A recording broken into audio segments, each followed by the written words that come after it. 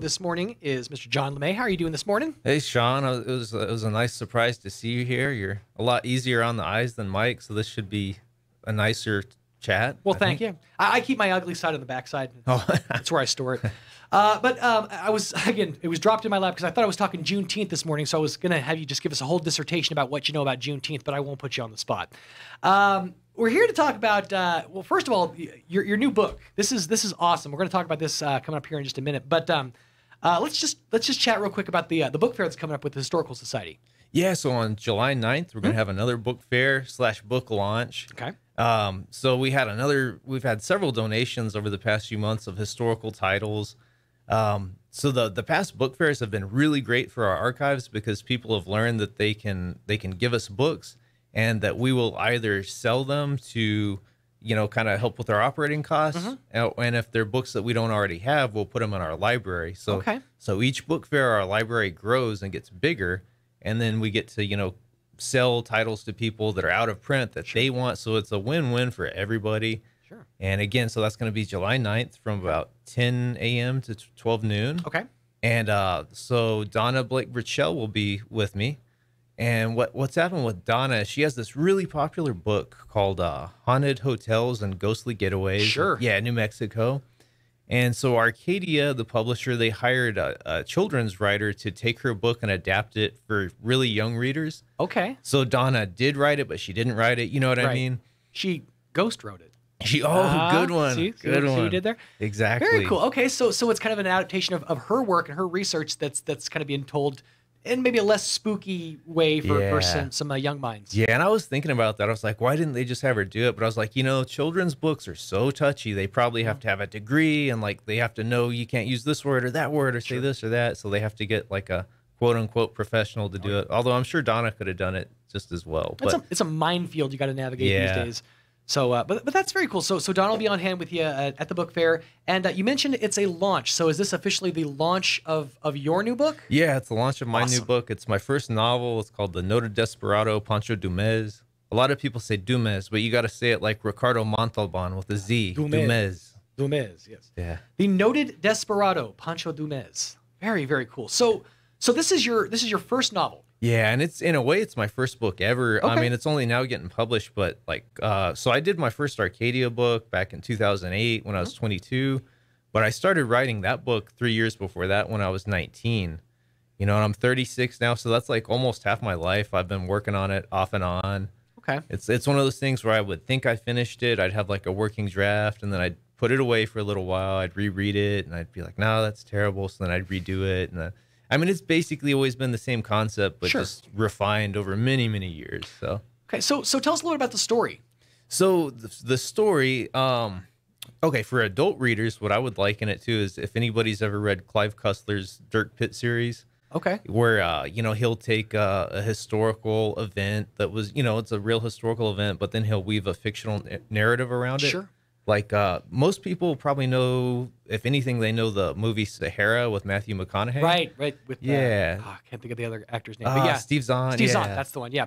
Yep. So Clive Cussler took the real story of a missing Civil War battleship and how it disappeared, and he found a way for it to get all the way into the Sahara Desert in Africa and made a really interesting story out of something that might have happened. Well, in my case, what intrigued me was the story of Billy the Kid's stolen tombstone. Okay. Yeah, and this is really what happened. This is the real historical facts. Right. So, in 1950, everybody has heard about this guy, Brushy Bill Roberts. He pops up. He claims that he's Billy the Kid. He wants to have a meeting with the current New Mexico governor to get the pardon he felt he deserved way back in the 1870s. Right. And so on his tour of New Mexico, he goes through Fort Sumner and he looks at his grave where he says, I'm here, I'm alive. That grave's got an imposter in it. But what's really interesting is about a month later, that tombstone was stolen. And I should clarify for people, I'm not talking about the big giant headstone that has like the 3 names on it, because Right. there's one for all 3. This is a little footstone Okay. at the bottom. It's a lot smaller. Because obviously, I mean, you can't imagine somebody lifting that big headstone. Right. So, It's at least yeah. a team lift at best. Yeah. So we're talking about the little footstone. Okay. It's kind of got a rectangular top. It's really cool. It's got 21 bullets on it. Really cool little footstone. But it was stolen like right after his visit in 1950, within a month. And what really tops it off is it was found 26 years later, so 1976 in Granbury, Texas. And what's intriguing about Granbury is it's very near where Brushy Bill lived and died. Really? And not only that, also living in Granbury was a guy who claimed he was Jesse James, named J. Frank Dalton. Also living there was a guy who claimed he was John Wilkes Booth after he was supposed to be dead. It was just a town full of imposters. It basically. was, yeah. So that's such a strange thing, and nobody knows what the connection is there. In real life, it's just a coincidence, right? But I thought, that really has the makings of an interesting story. Absolutely. And then the other historical detail that intrigued me was there's a Texas folklorist named J. Frank Dobie, who's not really, he's from the 1940s and the 30s, so he's kind of fading into obscurity, except for people that are really into history. Right. But I really like his books, and he did a chapter one time on a different Billy the Kid imposter, and this one was way more interesting than Brushy Bill. This one's name was Walk Along Smith. Okay. And Walk Along Smith was a treasure hunter who had supposedly, right before he died, he supposedly found the location of the Lost Adams diggings. And the Lost Adams, is basically New Mexico's most famous treasure story. It's a classic Western. Right. Took place 1860s. These miners all found a hidden canyon of gold. The Apaches came in, totally massacred all of them except for this one named Adams, hence the name The Lost Adams. But again, so this Walk Along Smith guy, allegedly he found the location of the Lost Adams, and then he dropped dead. And after he dropped dead, people said, well, he was also really Billy the Kid. Billy the Kid faked his death with the help of Pat Garrett, and he went looking for the Lost Adams diggings. And so that kind of fired my imagination too. So I was like, let's conglomerate Brushy Bill and Walk Along Smith. Okay. So I basically made up my own Billy the Kid imposter. Kind of an amalgamation of these two stories into your own imposter. Exactly. Yeah. And that's something interesting too, because in today's day and age, obviously it's nothing but a simple Google search. You're not who you say you are, but obviously in the Old West, you couldn't just pop into even like a local library and look stuff up. So I mean, tall tales like this, had to have permeated the Old West. Oh yeah.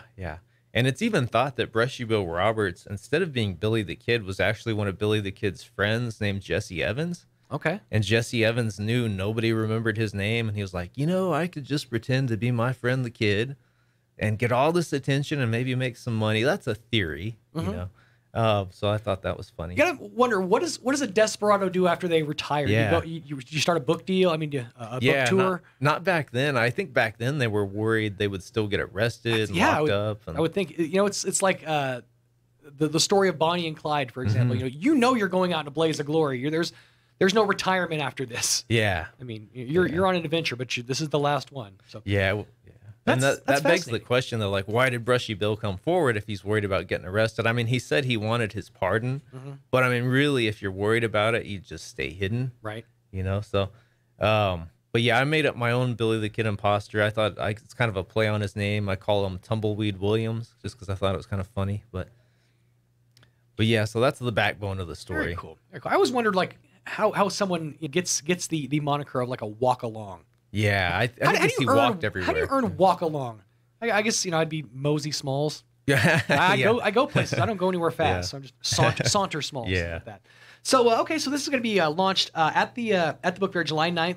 It's going to be from 10 to noon, and you'll be on hand. You can sign copies of the book and give people an idea of what the story's about. Yeah, so the book is set in 1976 when the tombstone is actually returned to Fort Sumner. Okay. And the way I manipulated the story is that the tombstone is a clue in finding the Lost Adams diggings, and that's why they have to steal it. So, like, I have a scene where the main character has to steal the tombstone in the middle of Fort Sumner's tombstone race, which is a real thing. Fort Sumner, because the tombstone has been stolen so many times, they have a literal tombstone race. Okay. And so, my thinking in plotting this book was kind of like, what would happen to Indiana Jones if he was in New Mexico and Indiana Jones. I like their action scenes because they're kind of funny Sure. and unique. So I thought, okay, he's got to steal the real tombstone during the tombstone race, which has all these duplicates, floating around. So like that's a scene Okay. in the book. And the Zozobra Festival is in the book just because, it's a pretty cool, unique thing. It's where they burn that giant puppet in Santa Fe. Yeah. And it's kind of like all your bad luck.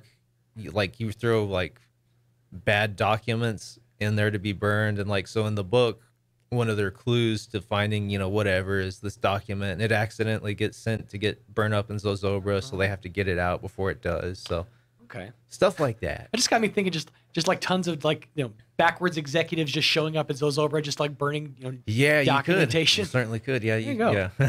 So if you're trying to hide information from the tax man or something like that, just come on up to Santa Fe, Yeah. burn it off, send it up Yeah. to the gods.